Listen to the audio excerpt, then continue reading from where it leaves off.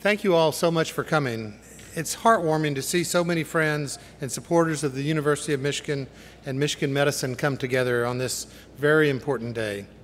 I'd especially like to welcome the university's regents, many of whom are sitting here on the front row and second row, as well as university executive officers and several elected officials, including Congresswoman Debbie Dingell, who you all will hear more from in a few minutes, Youssef Rabi, Michigan State Representative, and Donna Lazinski, State Representative of the 52nd District, and several county commissioners.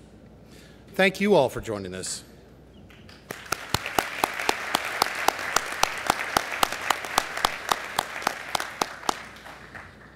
Today is a very exciting day for us, and it's an important milestone in a long journey. A number of years ago, we began to envision the future and how we would stay on the cutting edge of healthcare in order to provide our patients the most comprehensive care to many of the most complicated patients that come to our health system.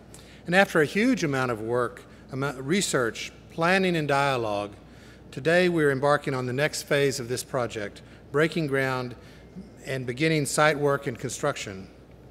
I'd like to take a moment to reflect on the planning process that brought us here to where we are today.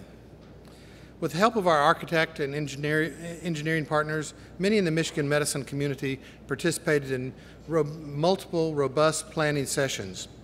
This included our providers of care for our patients. It included support staff. It included administrators, patient, and family advisors.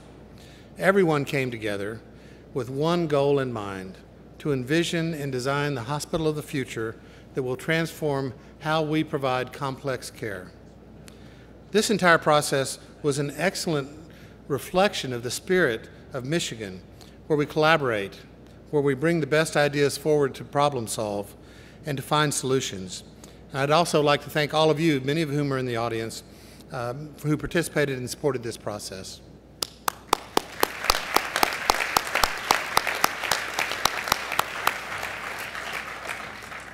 Today's event commemorates all that work and effort and celebrates what we anticipate to be the next generation of the highest caliber of care for our community.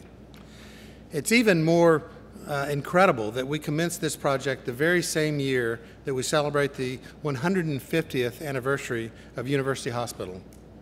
December marks our century-and-a-half milestone, a perfect time that we begin preparing for our next century of advanced patient care, education, and research. You'll hear from a number of different leaders today who can provide their unique perspective on how the hospital of the future will transform our ability to care for patients and their families. Now I'd like to introduce the University of Michigan President, Dr. Mark Schlissel.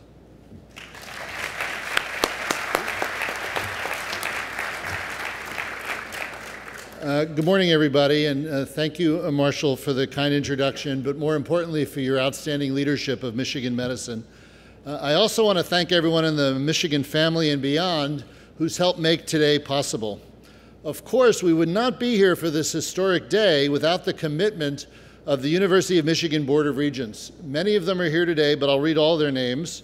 Jordan Acker from Huntington Woods, Mike Beam from Grand Blanc, Mark Bernstein from Ann Arbor, Paul Brown from Ann Arbor, Shauna Ryder-Diggs from Grosse Pointe, Denise Illich from Bingham Farms, Ron Weiser from Ann Arbor, and Kathy White from Ann Arbor. Let's give the Board of Regents a round of applause.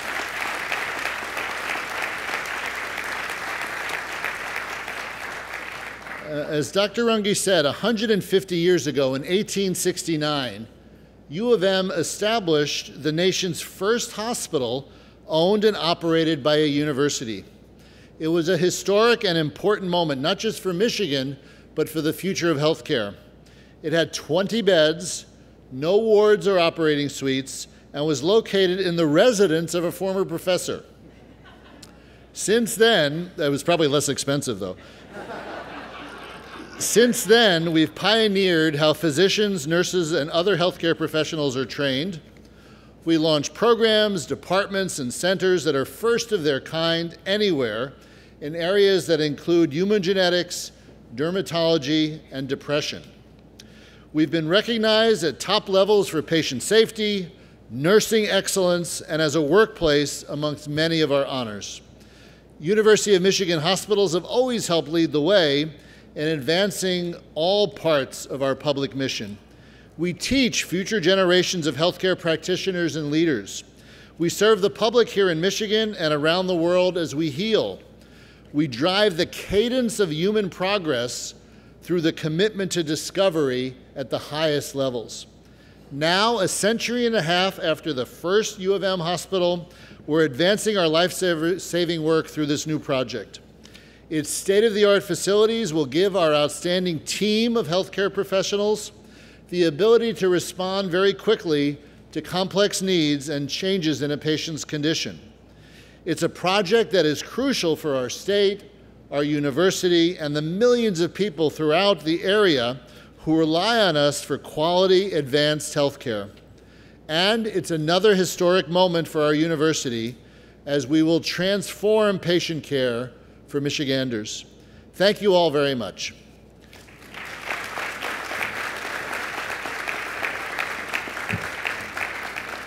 It's my pleasure to introduce the Chairman of the Board of Regents, Regent Ron Weiser.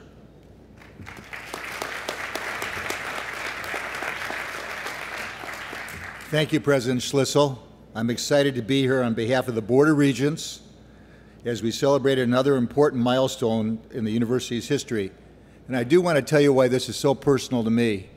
I've had children born here, I've had grandchildren born here, some of their lives have been saved here, my life has been saved here, and I'm sure all of you have similar stories. So that's why it's so important to me. As a regent, donor, and patient, I often marvel at the ingenuity of our physicians, nurses, technicians, and other providers, and the impact they have on advancing health care to serve the state of Michigan and the world. To maintain our global leadership in medical practice and research, we must adapt to society's changing needs by increasing capacity to accommodate patients needing complex care and providing access to those who may not have other options. This project helps us demonstrate what is possible when experts work together as we stimulate discoveries and save lives. In September, my Regent Board colleagues and I unanimously approved the creation of this transformative hospital. We have been deeply involved throughout the entire process leading up to its historic moment. The new facility will serve as a resource for other hospitals around the globe. It will provide hundreds of construction jobs to boost the regional and state economy, and it will allow us to meet our state's current and future patient needs. I would like to commend Executive Vice President Marshall Runge for his outstanding leadership, as well as the instrumental guidance of the University of Michigan Health Systems Board and the Regents Health Affairs Committee, which is chaired by my colleague, Regent Shauna Ryder-Diggs. Also, a special thanks to my co-chair, Regent Denise Illich. Thank you all for your dedication, hard work, and thoughtful counsel throughout this process. You have helped make this all possible. Also, a special thanks to all of those involved in shaping plans for this new hospital. Your vision, dedication, and commitment are key to the University of Michigan's future as a universal leader in medicine. We are proud to stand with you today at the forefront of innovation and look forward to all that lies ahead.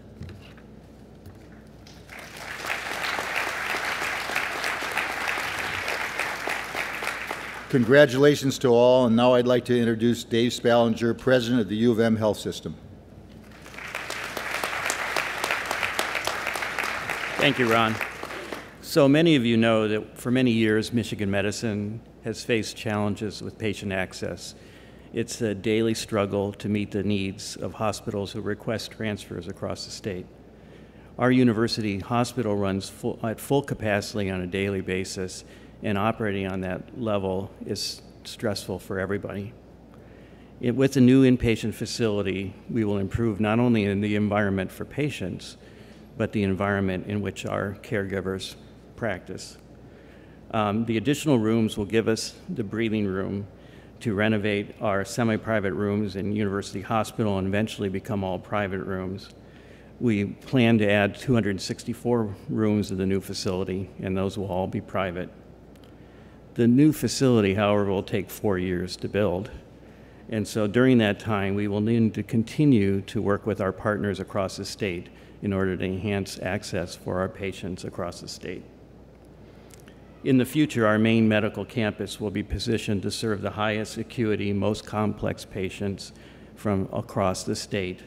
The caliber of care that will be possible in 4 years will not be available anywhere else in the state of Michigan.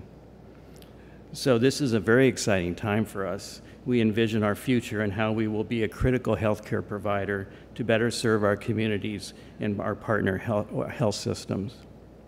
At this time, I'd like to bring up Debbie Dingle to say a few words.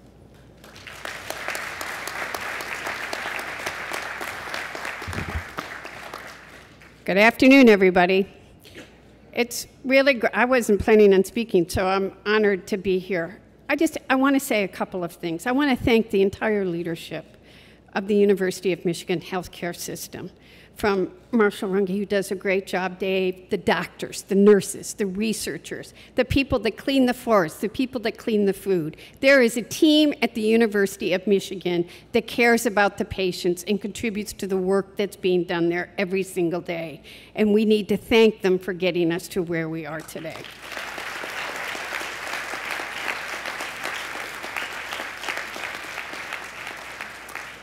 And President Schlissel, who's a doctor himself, and the Board of Regents, who I know care deeply, their leadership, and Ron Weiser, my wonderful Republican, nonpartisan American friend.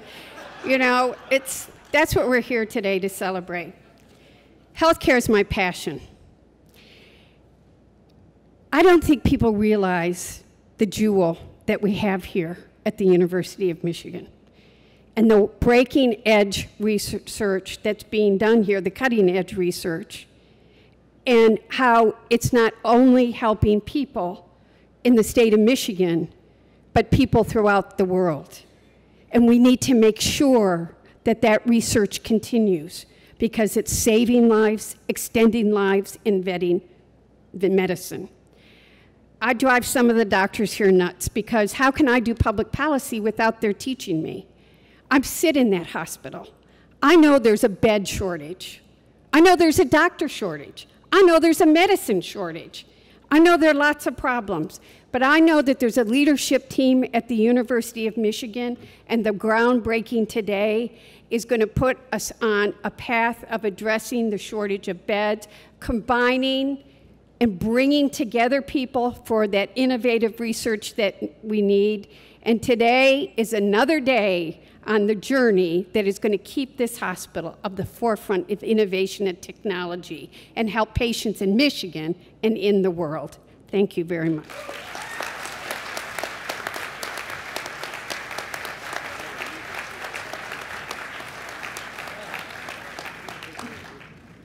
Well, thank you, Congresswoman Dingle. It's a little hard to follow that, but we're up to the task. Good afternoon. I'm Shawn Dwyer. I'm the Executive Director for the University Hospital and Cardiovascular Center.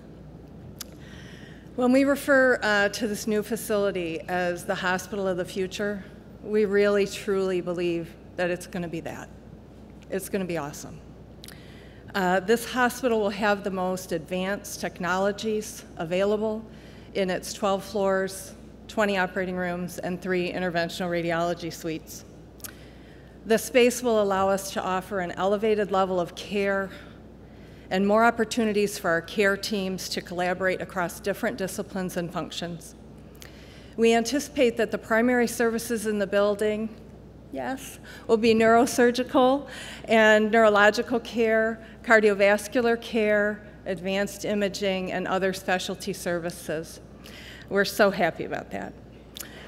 We are also really excited that it'll be connected to our cardiovascular center, and that'll allow us to have seamless transitions for our staff and our patients and coordination across our care teams.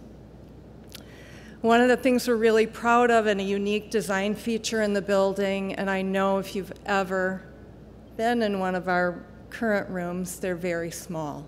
And this building is going to have fantastic expanded family space. Can I get a yes for that? We know and we take to heart patient family-centered care, and we know that the loved ones and family members are an integral part of healthcare and around healing and recovery. and they do need to be involved in the care planning, and as decisions are made, sometimes difficult decisions that need the patient, the family, and the care team together.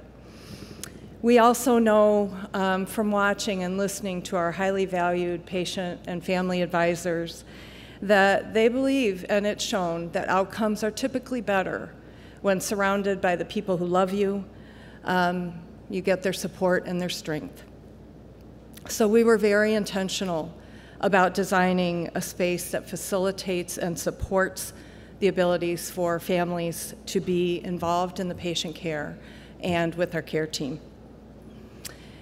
To the literally hundreds, and when I say hundreds, I mean hundreds of stakeholders that were involved in the design process. Our incredible nurses, our physicians, our techs, our therapists, our facilities and support people, our IT staff and faculty, our patients and families who gave of their time, who came in their wheelchairs and canes and all kinds of things to give us input. Our team of administrative folks who corralled all of those hundreds of people. We just say thank you, thank you, thank you for your hard work, your commitment to really create what is going to be a spectacular hospital of the future. And with that, I would like to introduce Caitlin Wetzel. Come on, Caitlin. Caitlin is a patient who has experienced our neurosurgical, our neurological, and our radiation oncology services. And we're so thankful that you're here today to share your story with us and your willingness to get up in front of a group. You can do it. Yes. You're going to be great. So thank you very much. Thank you.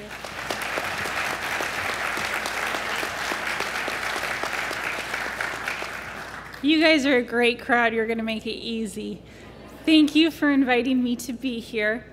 As a diehard Spartan fan, some people may have thought that this would be a hard engagement for me to speak at. On the contrary, I couldn't say yes fast enough. My Michigan medicine teams they're the best at what they do, and they have truly become a part of my family. The term "Go Blue" has a new meaning at my home. And we have we have t-shirts, I think we have like magnets now. It's good. I'm happy to say that I am far past the average lifespan for my diagnosis. Statistics said I would last 9 months, but as my doctor, Dr. Umamura, told me, statistics only matter after the fact, and I am far from done fighting. My team found and fought for me to receive treatment with an experimental drug awaiting approval from the FDA, numerous agencies, corporations, and committees. They fought not just for Michigan medicine, but for me, and through me, for brain tumor patients across the country. The care and support my family and I have received with Michigan medicine has been unparalleled. I have friends who treat with other hospitals, and it breaks my heart because they should be here. And breaking ground on this hospital of the future will allow more patients access to all-star comprehensive neurological care. I'm honored to be here today for many, many reasons, not least of which is the fact that without the hard work and support of my Michigan medicine family, I don't think I would be here today. I know I would not be here today. Thank you again, and I'm excited to see what the hospital will bring.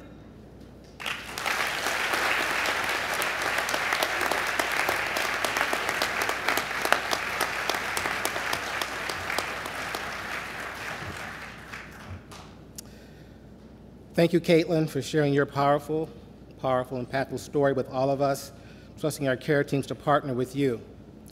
You may have been a die-hard Spartan, but now you're a loyal Wolverine. So please give her another round of applause.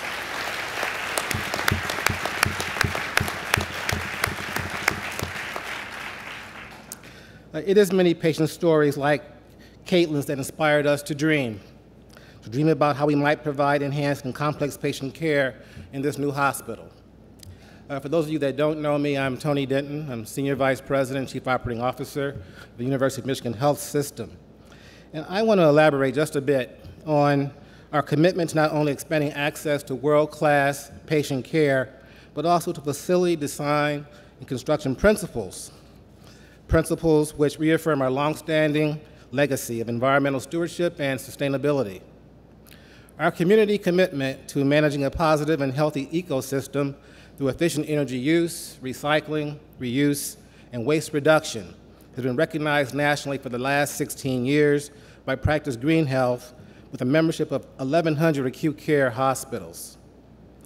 We're proud of that recognition. Our hospital of the future will be no different. Actually, we aim to raise the bar on new levels of environmental sustainability. We aim to seek gold certification in the Worldwide Green Building Program, Leadership in Energy and Environmental Design, also known as LEED. LEED provides a framework which measures and recognizes an organization's commitment to building healthy and energy-efficient facilities as a positive contribution to our environment.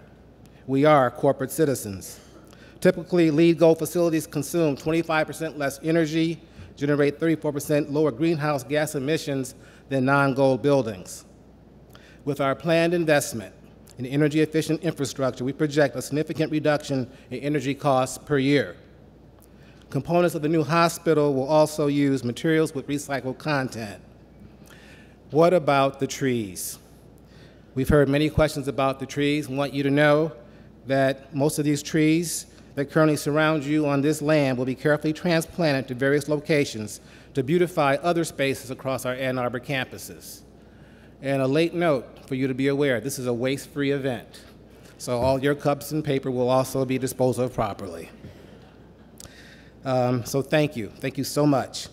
Now please join me in welcoming Dr. Corinne Marasco, Julian T. Hoff Professor and Chair of the Department of Neurosurgery, to say a few words.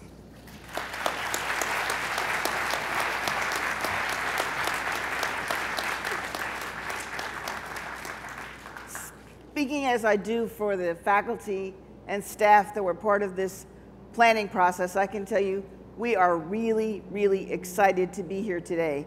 It's been a long journey, but it's been one that has been with every single member of the institution participating in some way, either by supporting us or being present through these planning sessions. The entire facility, from the most advanced equipment to the individuals that will be participating in it, we'll have operating rooms that will be there for improvement in patient care. Rather than moving a patient from one location to another, the building is designed so that a patient can co-locate all of these specialties in one area. Each room in this hospital will be able to convert into an ICU bed if it's necessary. And we'll have the facility not only to do this, but also have the staff to be able to accomplish this. When it matters, and when it's a matter of seconds, we'll be able to deliver that care in seconds. We'll also be able to advance new innovations. The ability to co-locate neurology, neurosurgery, radiology, pathology in one area will be extremely important. When you bring people together, new ideas are established. I foresee this facility will not only help us better care for patients, but it will also help us as an institution to advance science. One of the most important things that we can do is take care of patients. It's a sacred promise to each of us to do the best that we can. This facility will take care of not only you, but your children and your grandchildren. It's important for Michigan, and we hope with the things that we will invent, the things that we will develop, the things that we'll bring to fruition here, it'll also help the rest of the world. I can say that I am prouder today than I've ever been at the University of Michigan to see us advancing medicine, bringing us together for the hospital of the future. Thank you for being here. Thank you for your support. And most of all, thank you to the future patients that we'll be able to take care of in this state-of-the-art facility.